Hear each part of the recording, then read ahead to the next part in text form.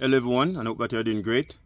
Now today I'm going to demonstrate how to replace a damaged pressure washer pump with a new pump.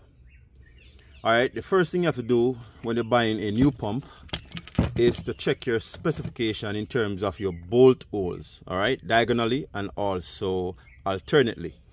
Alright, what I did to make sure I'm correct is to remove my old one and measure the holes directly. Alright, now what you'll also need is 4 hexagonal bolts, 4 washers and a shaft key.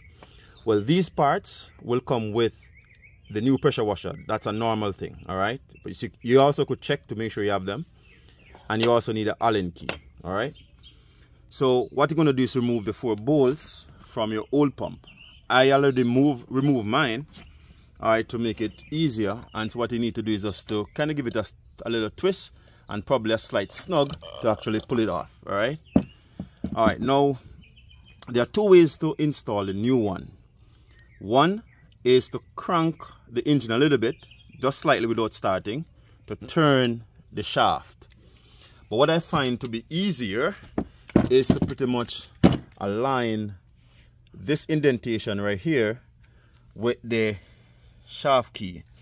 Now, just to advise, you can actually change the old shaft key with a new one, but they're unlikely damage, so I'm going to leave my old key in. My old key is at the bottom.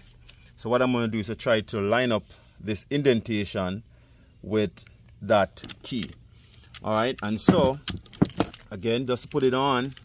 You take your new pump, you try to find that thing, and what you can do is actually just push it on and give it some turn until you feel it line up with it. Alright, and once it's lined up, what you can do is to just turn your pump in that correct position. Alright, so I find this kind of easier. So once it's snug onto it, alright, and get it lined up like that, so I find this is the easiest way to do it rather than cranking the engine itself. Right. Alright, so once you do that, it's now time to put on your bolts. And so what you're going to do is to put on a washer onto each bolt. Alright, so once you have your bolts ready, you just put them in.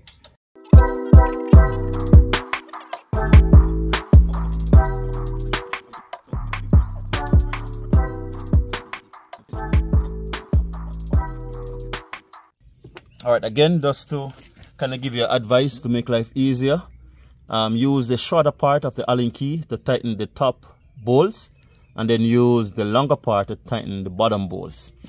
Alright.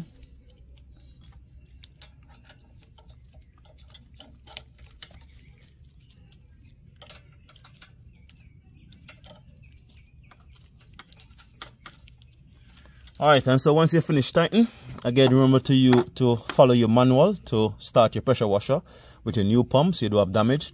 Alright, and just to show you something before we conclude, is that my old pump is damaged right here. This what happened.